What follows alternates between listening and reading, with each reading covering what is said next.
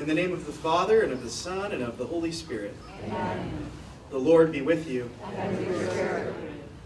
A very warm welcome to all of our parishioners and visitors today as we celebrate the second Sunday of Lent, and especially those who will be joining us spiritually in their homes, who will be watching and praying with us through this recording. We reach out to you and wish you a prayerful Lent as well.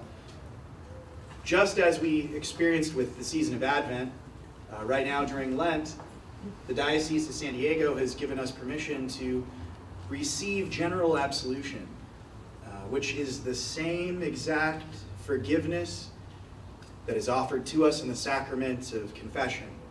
I know it can feel a little awkward, and it can feel a little difficult to receive it because we're so used to the necessity of confessing our sins.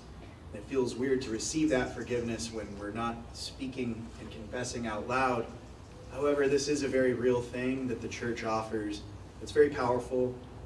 In times of difficulty such as these, where we allow Jesus to come to us and meet us where we're at. And so those of us gathered here today who would like to receive sacramental forgiveness, please bow our heads as we pray together.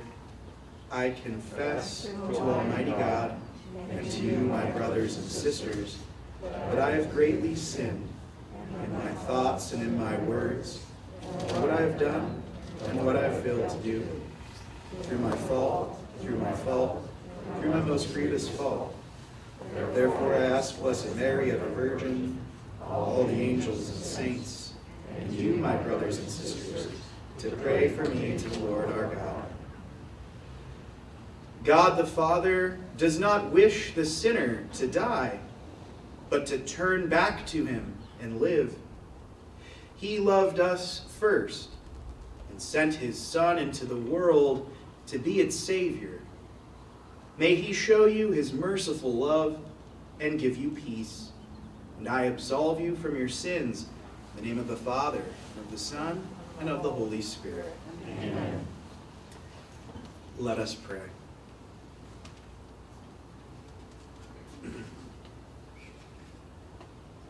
O God, who have commanded us to listen to your beloved Son, be pleased, we pray, to nourish us inwardly by your word, that with spiritual sight made pure, we may rejoice to behold your glory. Through our Lord Jesus Christ, your Son, who lives and reigns with you in the unity of the Holy Spirit, one God forever and ever. Amen.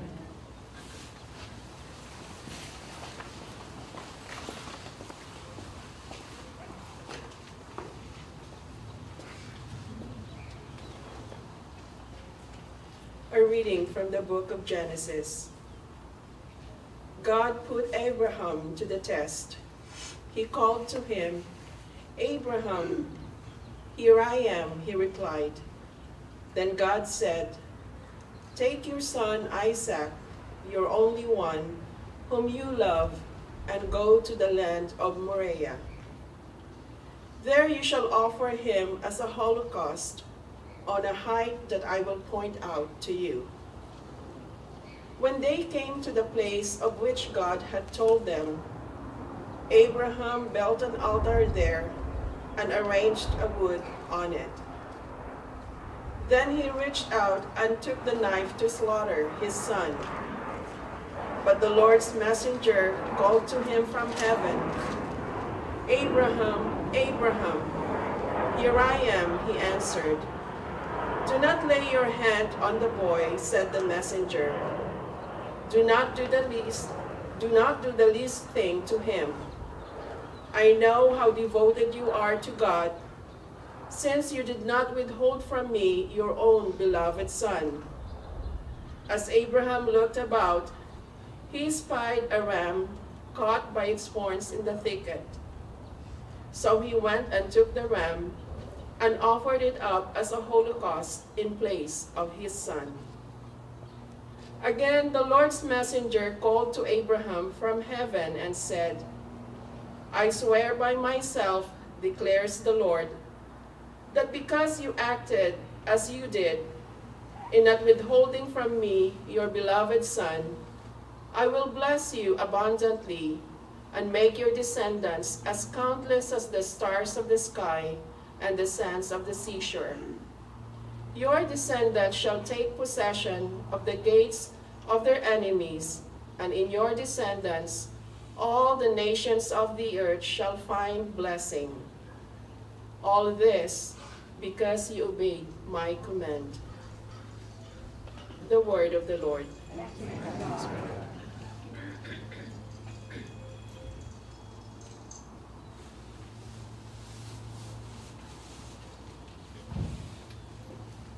I will walk before the Lord in the land of the living. I will walk before the Lord in the land of the living. I believed even when I said, I am greatly afflicted. Precious in the eyes of the Lord is the death of his faithful ones. I will walk before the Lord in the land of the living. O Lord, I am your servant. I am your servant, the son of your handmaid. You have loosed my bonds.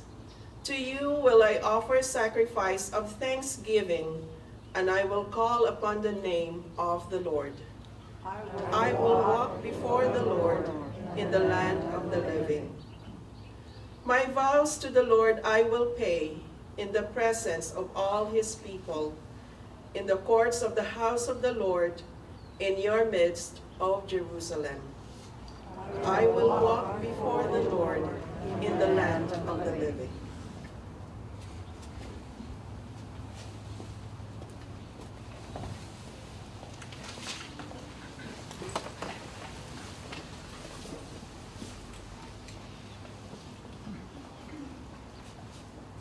The Lord be with you. And with your spirit.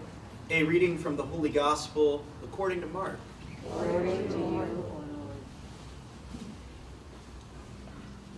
Jesus took Peter, James, and John and led them up a high mountain, apart by themselves. And he was transfigured before them, and his clothes became dazzling white, such as no fuller on earth could bleach them. Then Elijah appeared to them, along with Moses, and they were conversing with Jesus. Then Peter said to Jesus in reply, Rabbi, it is good that we are here. Let us make 3 tents, one for you, one for Moses, and one for Elijah. He hardly knew what to say. They were so terrified. Then a cloud came, casting a shadow over them.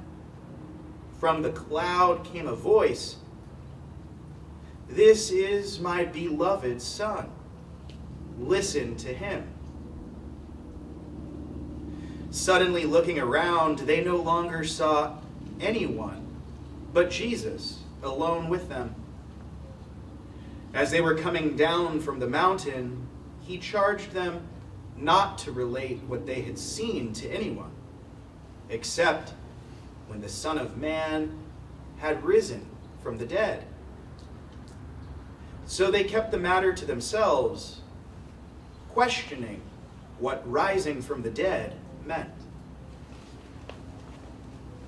The Gospel of the Lord. Praise the Lord.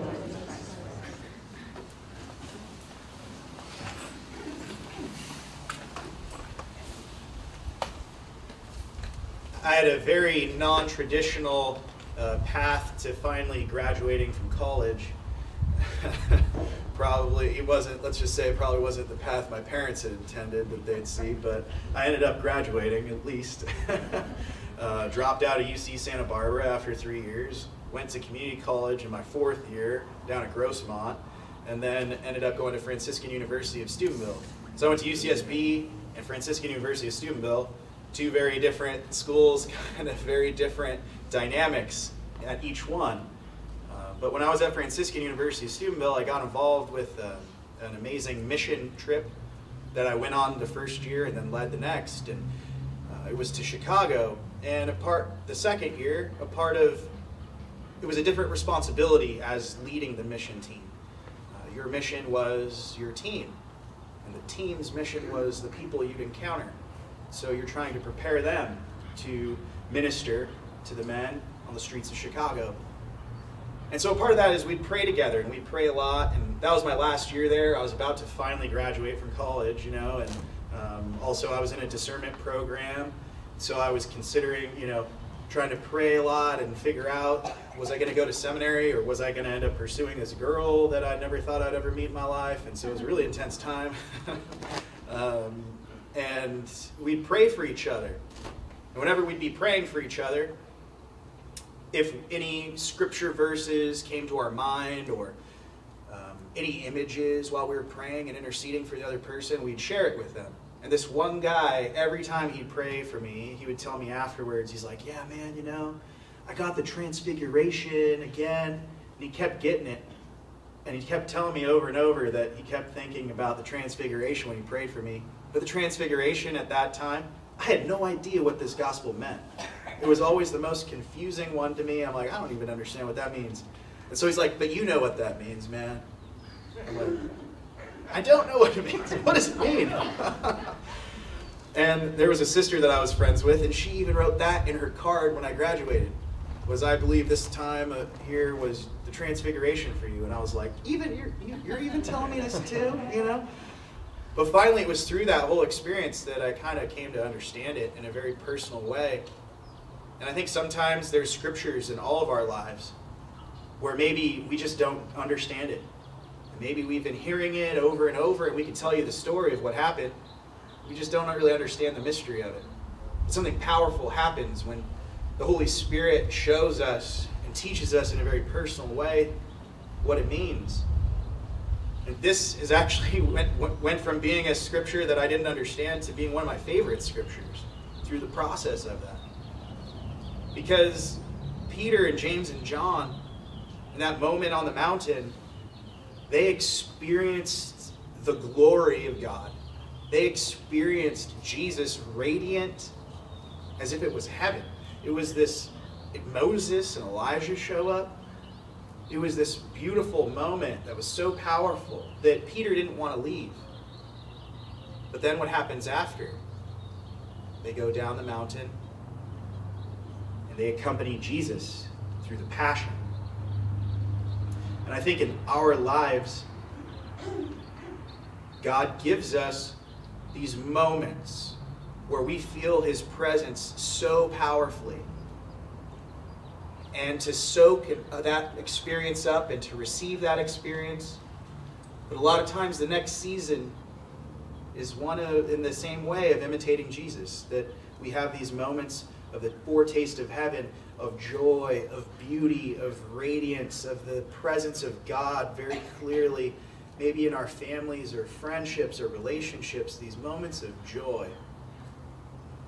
And sometimes God gives us those experiences so that we can persevere through the next season of difficulty, through the next season of perhaps a little taste of our own passion, and to strive to allow Jesus into those moments. But those moments of glory, those moments that are so rich. I absolutely love weddings, and I'm sure that's something you may have heard me say before, but I love them. And, perhaps that's because I've been a groomsman 8 times and like a best man 3. I always say at every rehearsal, always a groomsman, never the groom. But it's such a joyful moment, and I'm sure for those of you who are married, or those perhaps who aren't, but have gone to friends and families' weddings, that moment where 2 sides come together, that moment, that 1 week where the people you love the most from every part of your life are in one place, gathered together in joy. All these people together. That's such a moment of joy and God's presence and community. To me, that's a foretaste of that communion we'll share with each other in heaven. A lot of our family and friends are scattered throughout the world even. throughout the country, and right now, especially in COVID, maybe feeling a spiritual and physical distance from some of the people we love the most. When I think back on my ordination day, it was that same experience of a wedding. Friends of mine from childhood, friends of mine from high school, friends of mine from Santa Barbara, friends of mine from Ohio, friends from the East Coast when I was out there at Franciscan University of Steubenville, friends from seminary who dropped out and got married and brought their kids, friends of mine who were priests that I studied with. It was this cross-section of like all the people, and I turn around in the middle of the ceremony after they call my name, and there's a moment where you look out and seeing the people who were sitting next to each other. And I'm so excited that those two people are sitting next to each other. They don't know each other, but they're going to get to know each other, hopefully, and have a conversation. And it was this tapestry of the body of Christ. But I think whatever those joyful moments are, now more than ever, even if we're looking back on our life, even if it's not something that's happening now, the power of memory is so alive in our scripture, in our faith tradition.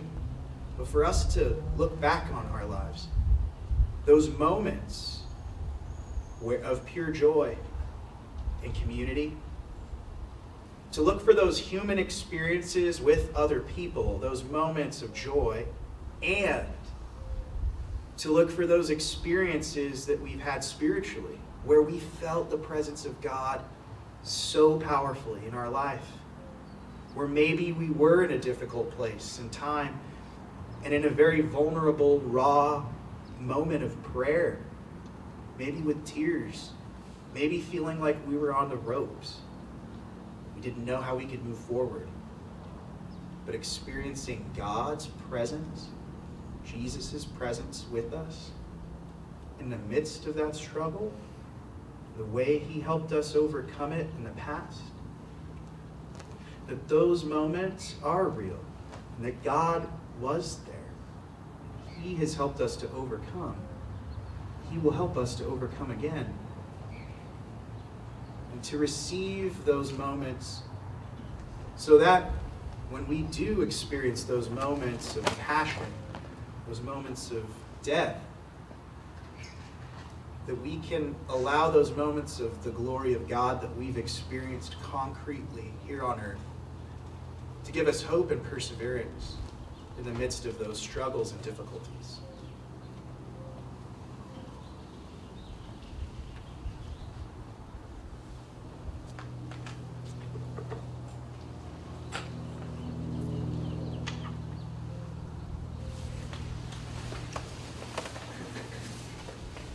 I believe in one God, the Father Almighty, maker of heaven and earth, of all things visible and invisible.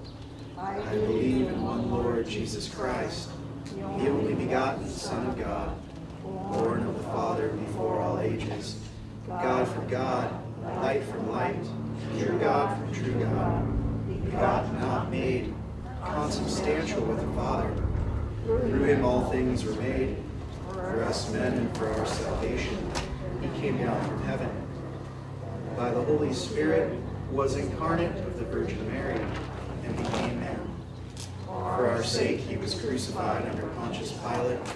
He suffered death and was buried, and rose again on the third day.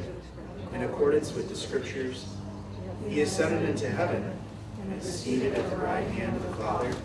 He will come again in glory to judge the living and the dead, and his kingdom will have no end.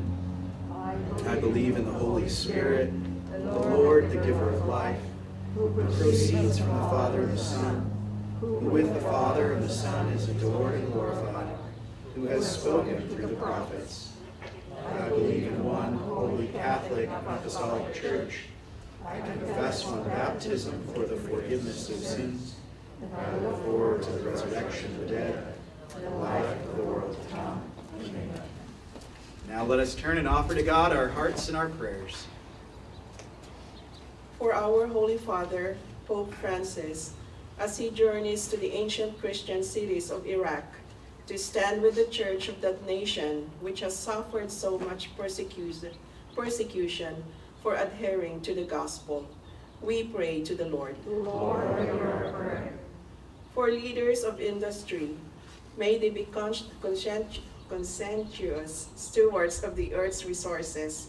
We pray to the Lord. Lord, hear our prayer.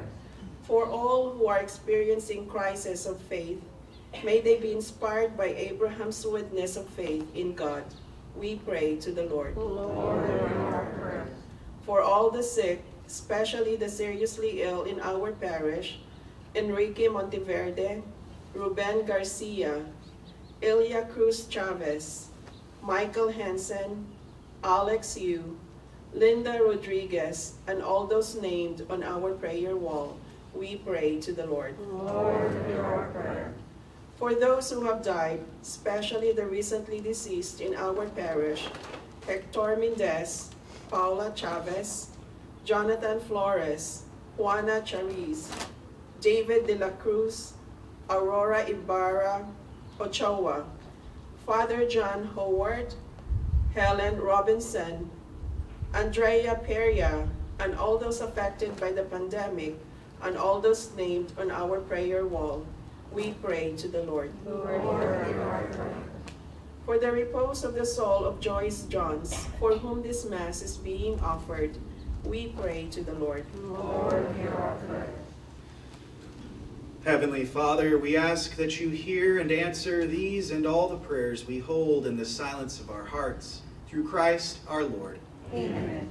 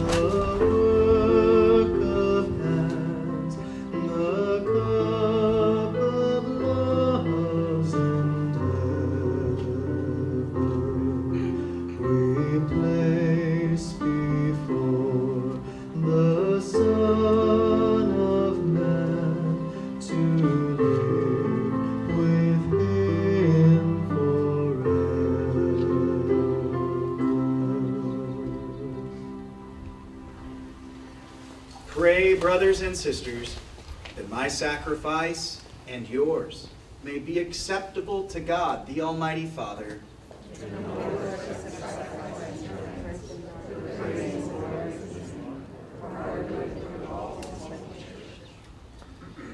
May this sacrifice, O Lord, we pray, cleanse us of our faults and sanctify your faithful in body and mind for the celebration of the Paschal festivities. Through Christ our Lord. Amen. The Lord be with you. And with your spirit. Lift up your heart. We lift up to the Lord. Let us give thanks to the Lord our God. It is right and just. It is truly right and just, our duty and our salvation, always and everywhere, to give you thanks, Lord, Holy Father, Almighty and eternal God, through Christ our Lord. For after he had told the disciples of his coming death, on the holy mountain he manifested to them his glory, to show, even by the testimony of the law and the prophets, that the passion leads to the glory of the resurrection.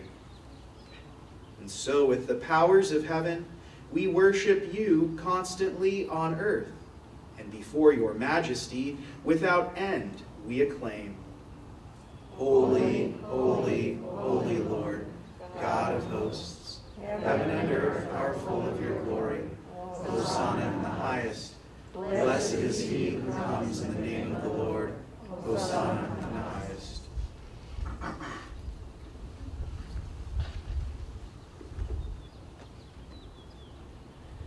You are indeed holy, O Lord, the fount of all holiness. Make holy, therefore, these gifts, we pray, by sending down your Spirit upon them like the dewfall, so that they may become for us the body and blood of our Lord Jesus Christ. At the time he was betrayed and entered willingly into his passion, he took bread and, giving thanks, broke it and gave it to his disciples, saying, "Take this, all of you, and eat of it, for this is my body, which will be given up for you."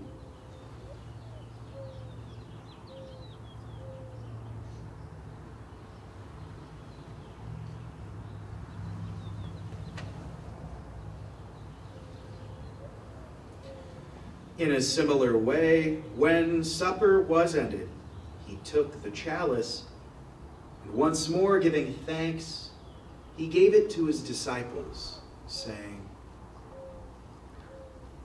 "Take this, all of you, and drink from it, for this is the chalice of my blood, the blood of the new and eternal covenant, which will be poured out for you and for many, for the forgiveness of sins.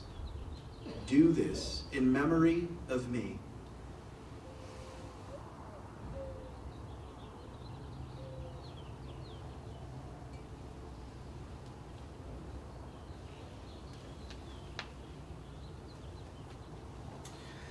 The mystery of faith. When we eat this bread and drink this cup, we proclaim your death, O Lord, until you come again.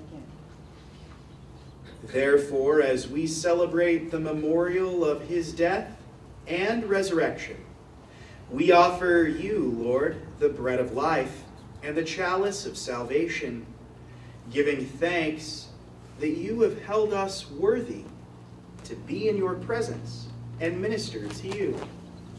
Humbly we pray that, partaking of the body and blood of Christ, we may be gathered into one by the Holy Spirit. Remember, Lord, your church spread throughout the world, and bring her to the fullness of charity, together with Francis our Pope, Robert our Bishop, John and Ramon his assistant bishops, and all the clergy. Remember also our brothers and sisters who have fallen asleep in the hope of the resurrection, and all who have died in your mercy. Welcome them into the light of your face. Have mercy on us all, we pray, that with the Blessed Virgin Mary, Mother of God, with blessed Joseph, her spouse, with the blessed apostles, with St. Mark, San Diego, and all the saints who have pleased you throughout the ages, we may merit to be co-heirs to eternal life, and may praise and glorify you through your Son, Jesus Christ. Through him and with him and in him, O God, Almighty Father, in the unity of the Holy Spirit, all glory and honor is yours forever and ever. Amen. At the Savior's command and formed by divine teaching, we dare to say, Our Father, who art in heaven, hallowed be thy name. Thy kingdom come, thy will be done, on earth as it is in heaven. Give us this day our daily bread, and forgive us our trespasses, as we forgive those who trespass against us. And lead us not into temptation, but deliver us from evil. Deliver us, Lord, we pray, from every evil. Graciously grant peace in our days, that by the help of your mercy we may be always free from sin and and safe from all distress, as we await the blessed hope and the coming of our Savior, Jesus Christ. For the kingdom, the power, and the glory are yours, now and forever. Lord Jesus Christ, who said to your apostles, "Peace I leave you, my peace I give you," look not on our sins, but on the faith of your church, and graciously grant her peace and unity in accordance with your will, who live and reign forever and ever. Amen. The peace of the Lord be always with you. And with your spirit. Lamb of God, you take away the sins of the world, have mercy on us. Lamb of God, you take away the sins of the world, have mercy on us. Lamb of God, you take away the sins of the world, grant us peace.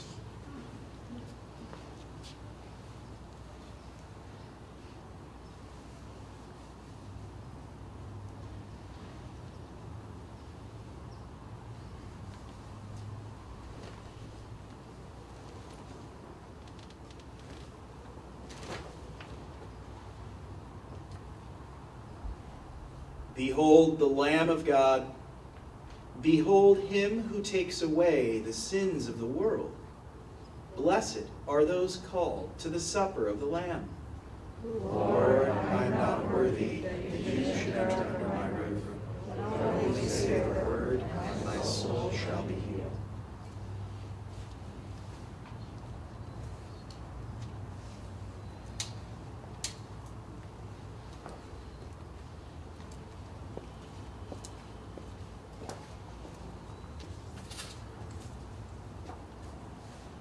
An act of spiritual communion for those who are joining us from home. My Jesus, I believe that you are present in the most holy sacrament. I love you above all things, and I desire to receive you into my soul. Since I cannot at this moment receive you sacramentally, come at least spiritually into my heart. I embrace you as if you were already there, and unite myself wholly to you. Never permit me to be separated from you. Amen. Amen.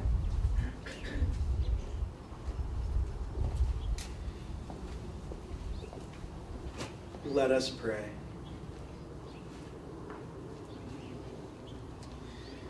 As we receive these glorious mysteries, we make thanksgiving to you, O Lord, for allowing us, while still on earth, to be partakers, even now, of the things of heaven, through Christ our Lord. Amen. I believe we still have some more missals for the Lenten season on the table. Feel free to take one home. We also ask that if you do frequent using the missals that we offer, that you please recycle them at your home. I guess some people have been bringing them back, and so Father Bruce wanted us to ask you if you could recycle it at home. The Lord be with you. And with your spirit. May Almighty God bless you, the Father, the Son, and the Holy Spirit. Amen. Go in peace, glorifying the Lord by your life. Thanks be to God.